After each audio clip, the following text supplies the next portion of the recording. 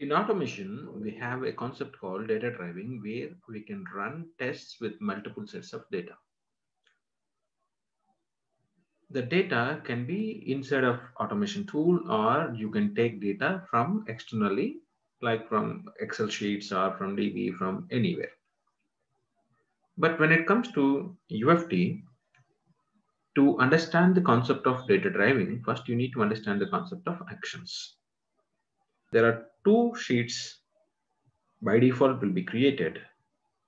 How many actions are there? Those many action sheets will be created, and these global sheets represent test.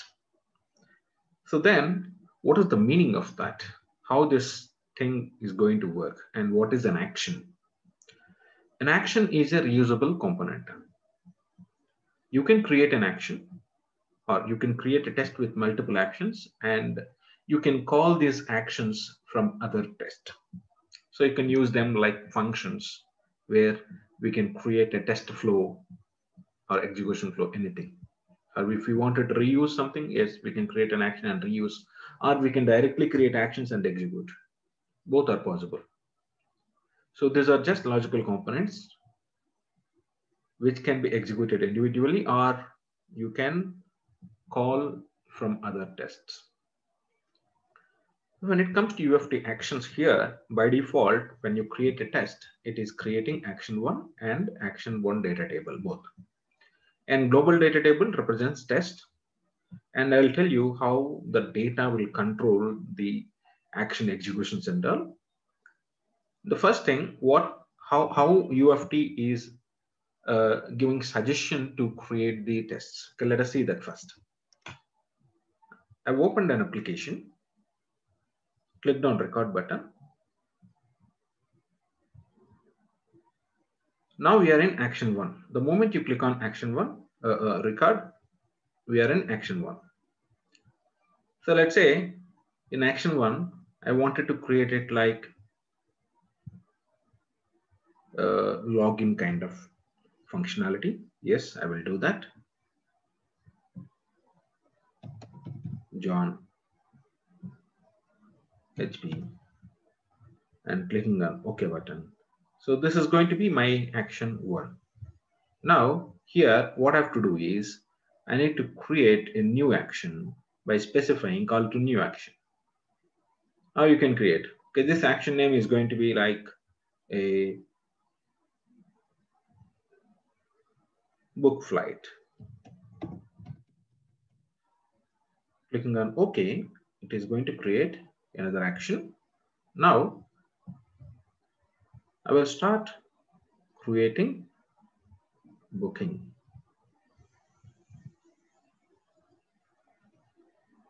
You can select whatever you want. Find flights, select something, select flight, give a passenger name,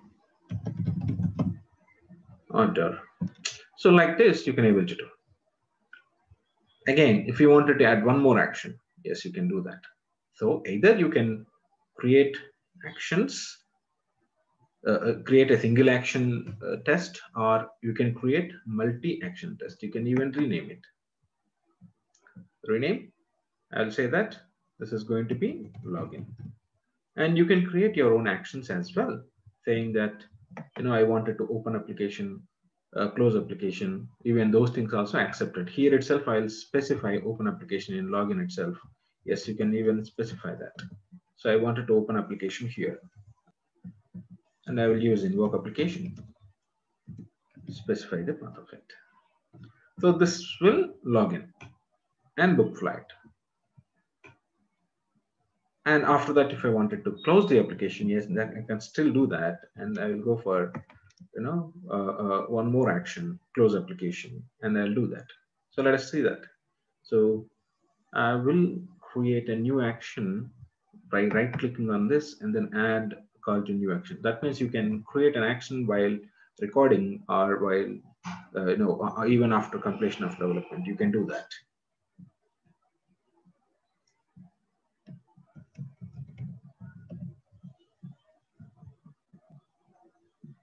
So here I am clicking on record and I'll go to application and then close it. That's it, completed. Stop. So now I have 3 actions. So you can see the order here. The order is not good. And I will create the correct name here. Book flight, like this, happy. The order is not good. What is it talking here? How to specify correct order here? So first one is book flight, second one is close, third one is login. Okay, you don't need to worry about this order. This order is just shown in alphabet. But otherwise, you can go to test flow to actually see the order. I'm going to test flow. So this is my order. So first one is login, book flight, close. Let us test it. The moment I execute,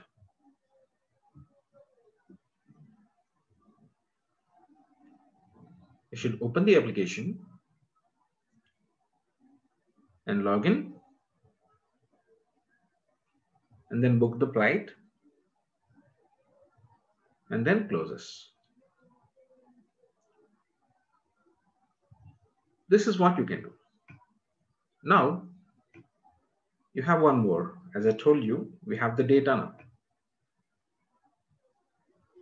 How many rows are there in global data table? Let's say it can be any data. So I've given, some data 1, data 2, something like this.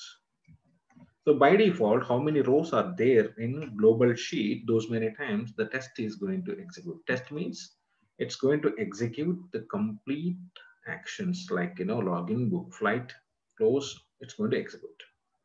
So how many rows of data we have in global sheet? The test is going to execute those many number of times. Let's see that. I'm clicking on one button and I've given 2 rows of data and the test should execute for 2 times. This is first time. Again, it started executing. And this is going to be second time. So how many rows of data we have given? Those many times the test is going to execute. Those many times the test is going to execute. So this is for row 1, right? And this is for row 2. You can see that test iteration. You can control this test iteration from file, settings. Where is that? Oh, I have to select a test. I should be in test, right? Now, you can see file, settings, run. Under this, you can change it. Run from data 1 to run on all data rows. You can change it here.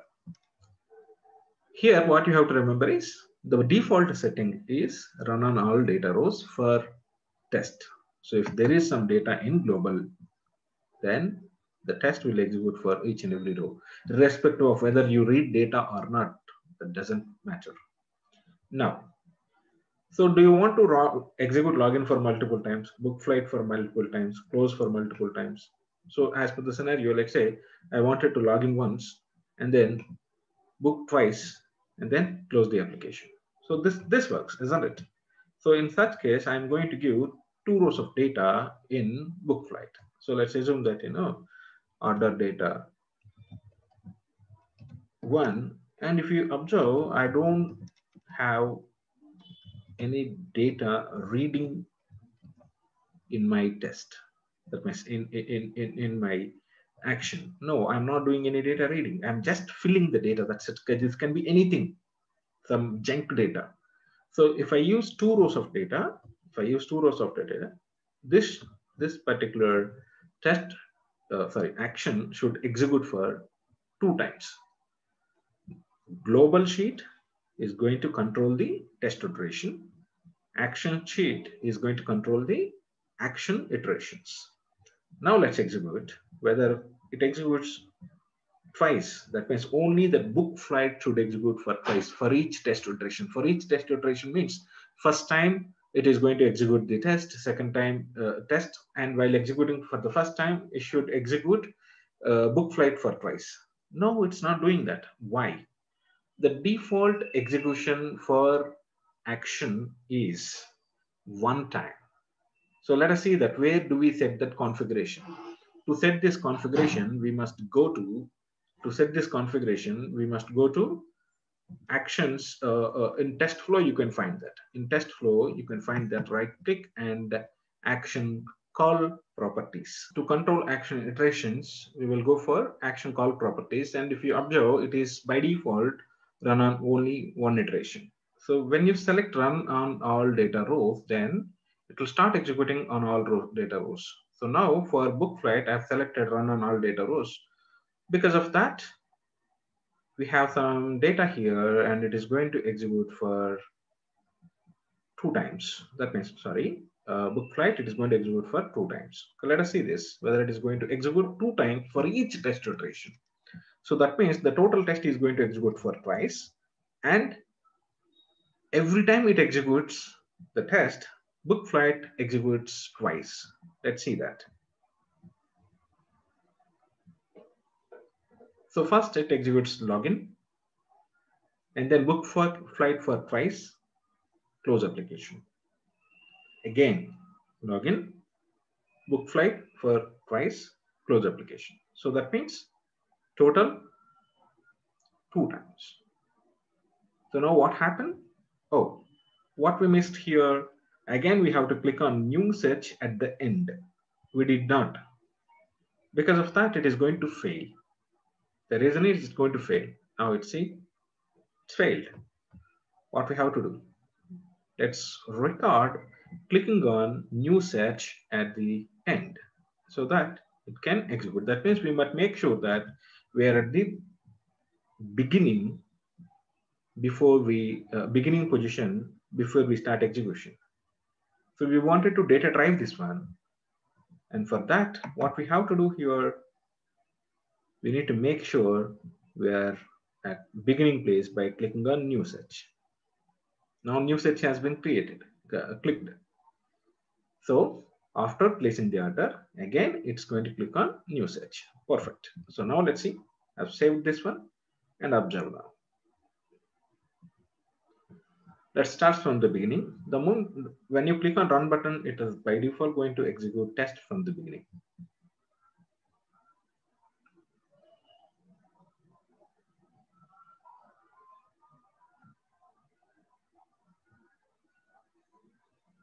So you started doing that. And then again, the second iteration. It works. Open the application again. Again, click on new search, second order. Yes, what happened now? So it executed test, and every time it executed test. It's executing the action for twice. Let us check it. So iteration row 1. So in this login, book flight, in book flight, you can see that action iteration 1, action iteration 2, right? And then close application. Again, the same thing. Iteration 2, login, book flight, and the next one, close application. So this is how the iterations, the data table controls the iterations of an action and test. So we have test settings that are global settings and action call settings, which controls iterations. So now what we have to do, we need to read data from these sheets so that every time it executes, it takes the data from that particular Excel sheet.